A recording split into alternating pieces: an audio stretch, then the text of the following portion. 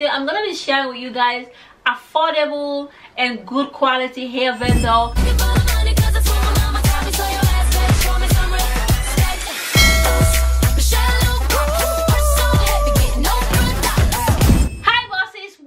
Again to another video. If you're stopping by for the first time, my name is Matilda, and in this channel we talk about business development and entrepreneurship.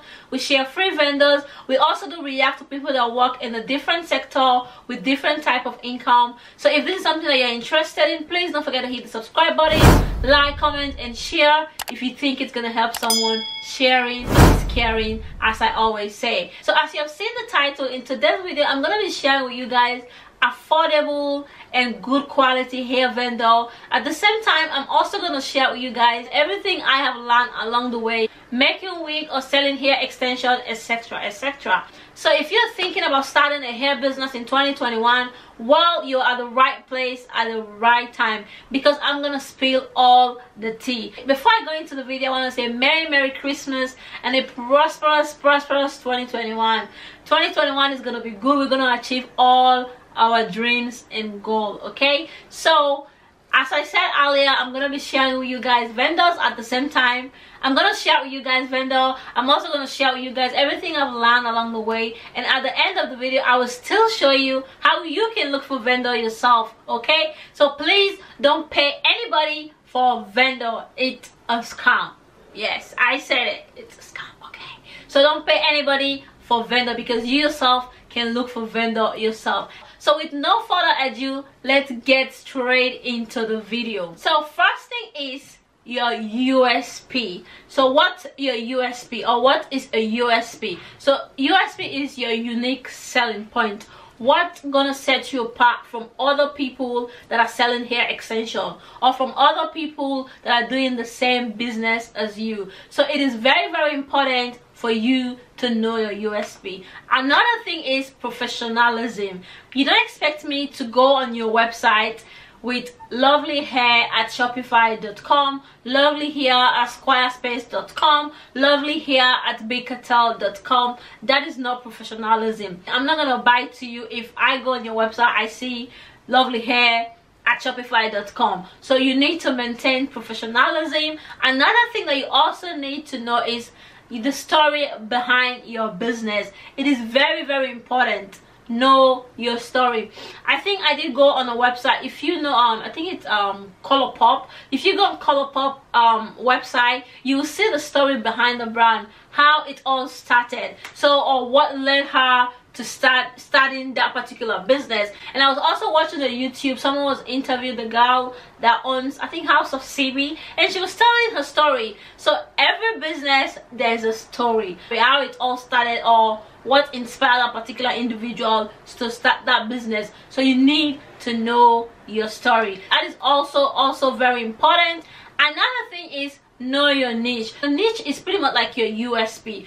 You can sell wigs in a different way, or you can sell hair extension in a different way. Some people actually buy the wigs and have it in store, like have a lot of inventory, and when someone order from them, they can just ship it as it is, but they can buy it for a lesser price, okay, whereby they don't have to restyle it, nothing at all. Why some people, they only sell custom made wig. You have to put in, tell them exactly what you want, the size, your head size, your cap size, the color of the wig that you want, etc, etc. Another way that you can sell wig is whereby the wig is already made, you just bleach, pre-pluck and sell it. So there are different ways you can sell wig. It is all depend on you, the individual, how you want to sell wig. All that being said, you need to know your niche. You also need a WhatsApp number to communicate with your vendor. So you need to have a WhatsApp number. That is where you're going to be communicating with your vendor. They're going to send you photo, etc, etc. And make sure you create a good relationship with your vendor, the vendor that you decide to stick with after trying out the hair. And also, this is very important. You know, like, people will tell you when you try to look for vendor, some people will tell you, oh, this is 8th grade, or if that's what it's called, 10th grade, 11th grade. For me, I find that very interesting, because I believe I have to try the wig myself for some time before I can sell it to my customer or my client. So make sure anyway that you know you're gonna sell it to your client, order a sample, try it out yourself before you sell it to a particular client or a customer. Okay, so now I'm gonna tell you guys wigs or hair name that really doesn't exist. I know even myself, I used to think that this hair are the best hair in the market before I met my vendor that actually told me no, it doesn't exist at all. So there are certain hair in the hair industry, or there are certain names of hair in the hair industry that doesn't exist. One of them is Brazilian hair, Peruvian hair, and Malaysian hair. It is all a lie. There's nothing like Malaysian, Peruvian, or Brazilian hair. It doesn't exist at all.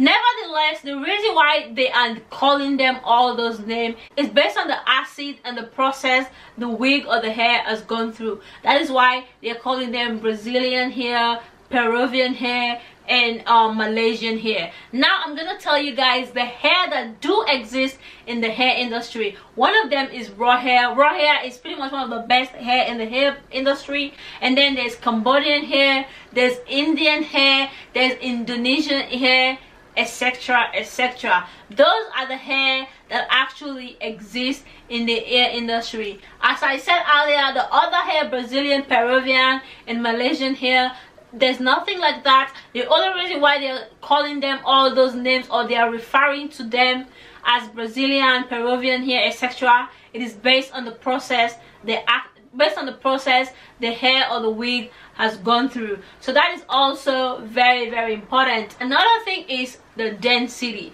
So if you want to start selling wig, you need to know all those things. So make sure you list them down, okay?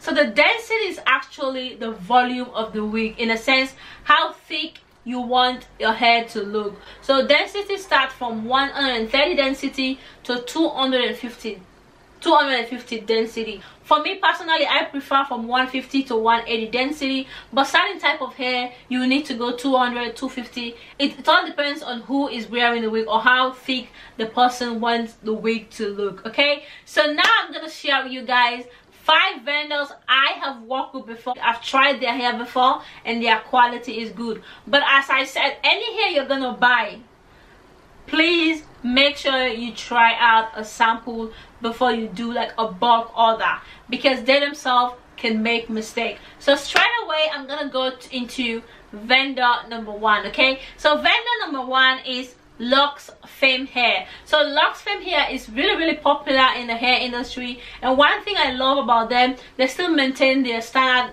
even though they still maintain their hair quality, even though they are well known and they are popular, and their customer service is so good. So 𝒻𝓃𝒹𝓈 hair is the hair company, and if you want to actually try this company, you want to buy a hair from this company, this is their phone number. You can contact them and they're gonna respond to you within 24 hours. That's how good their customer service is. Another hair company that I've worked with is KBL KBL Hair Factory. KBL Hair Factory is also really good quality hair, and their customer service is also really good, and you can get your package as soon as possible. When it comes to shipping, I will give them credit. Okay, so this is a number here just in case if you want to try them out or you want to contact them. This is the phone number you can check out, and this is the name of the company. Okay, another hair company that I have worked with is 𝒻𝓈 Hair. So 𝒻𝓈 Beauty Hair. So 𝒻𝓈 Beauty is also affordable with a real good quality hair.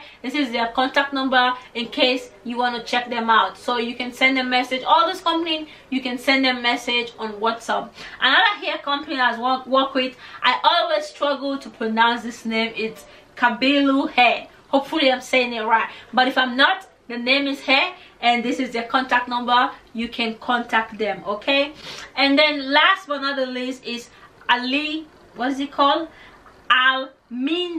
Hair. So 𝒻𝓈 is also really a good quality hair and with really affordable price, and this is their contact number in case you want to try them out. Before I actually give you guys 2 other vendors for hair extension only, I'm saying this again, I only buy hair extension from them. I haven't buy wig from them before, but if you want to buy wigs from them, it's entirely up to you. But I have tried their hair extension and the quality is so good. So before I actually give you the last 2 vendors, So this 5 vendor I have mentioned, one of them is my hair vendor, but I'm not gonna tell you which one it is.